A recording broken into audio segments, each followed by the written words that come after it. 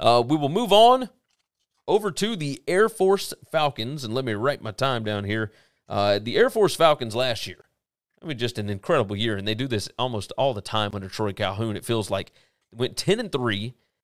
They were that 149-45 game away against Utah State from actually winning this division and being 11-2. They did win their bowl game against Louisville.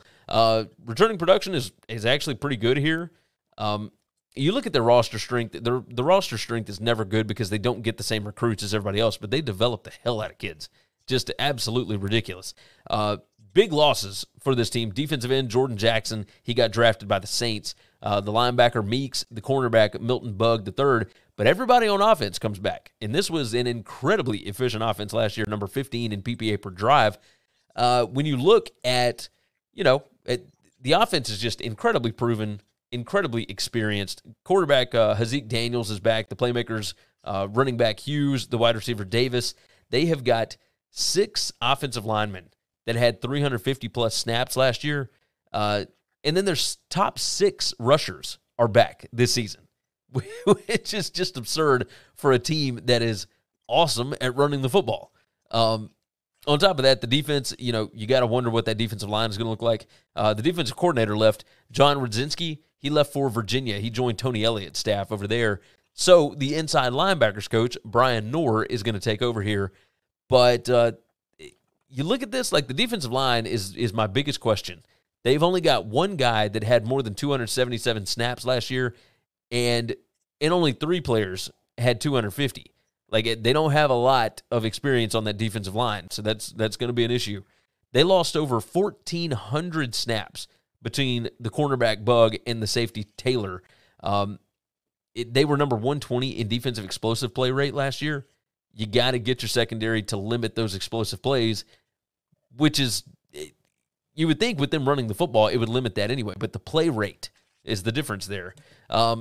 Keys to the season here, keep Daniels and the playmakers healthy, a little more explosivity in the offense, and then limiting explosive plays on the defense.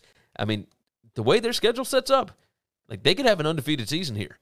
Develop the defensive line, hope that Nora can continue that same trajectory that the defense was on under Rudzinski. I've got them going 10-2 this year. I mean, their post-game win expectancy last year, by the way, was 10.21 and 1.79. So that's during the regular season. They were not expected to lose that Utah State game last year. So that's right. I look at this team like I've got them losing at San Diego State and I've got them losing to Boise. I could see them beating both of those. There's not a team on this schedule that scares me for Air Force. Like, I really think they're a fantastic team. Yeah. So I've got them 10-2, but I think they could be better than that. We're pretty far off here. Okay. We might not have another one where we're this far off. So I've got them 6-6. Ooh, okay. I just think this conference is getting better. I think the Mountain West is getting bigger, they're getting stronger, and they're getting faster. And the more athleticism that comes into the conference, the more that hurts these military schools, because there's only so big you can get, and there's only so much strength you can have in the bodies that you have to be in the military. That I do see where you're going with that. I think we're going to see a pretty big drop off there. So I'm curious to see. One of us is going to be right because they're not going to have a losing season, right? Like they're going to go. Yeah, bowling. I mean they're going to make a bowl. Are they closer to 10-2? Or are they closer to 6-6?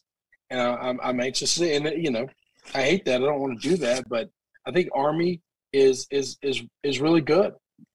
Oh yeah, absolutely. And I'm not giving them that game. And I think Boise's really good. And I'm not giving them that game. I'm just not.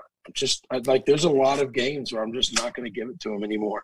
I think they've got a lot more coin flips than they do beating the hell out of folks. Their projected SP Plus record is 8-4. So it is right in betwine where you. So right between where you and I are. Yeah, you got 2 games. I got them 2 games less. You got them 2 games more. Yeah. I may be overestimating or I guess underestimating the loss of Rudzinski, the defensive coordinator. That could be a big thing here. I trust Calhoun. Just not giving him enough of credit because I look at the schedule but I like this conference. I think this conference is getting deeper.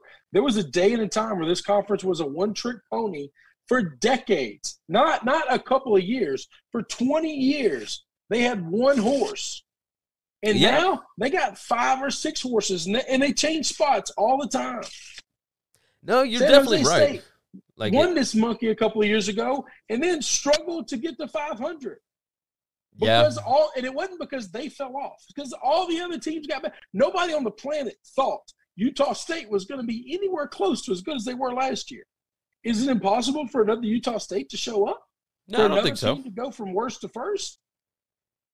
I mean, I will tell you this. I don't know that Wyoming, Colorado State, and New Mexico are going to do that, but we don't think it's going to happen. But also, we know. I'm going to tell you, like you tell me more than anybody else.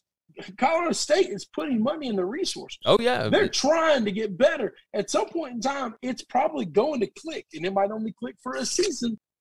But I just feel like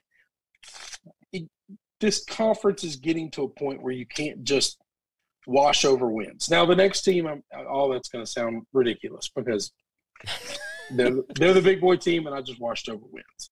Thanks for listening to the Winning Cures Everything podcast. The website is winningcureseverything.com, and if you want to connect with us, we're on Twitter at GaryWCE, at Chris B. Giannini, at Winning Cures, or you can email us, Gary at winningcureseverything.com or Chris at winningcureseverything.com. Subscribe everywhere you need to subscribe, and we'll see you soon.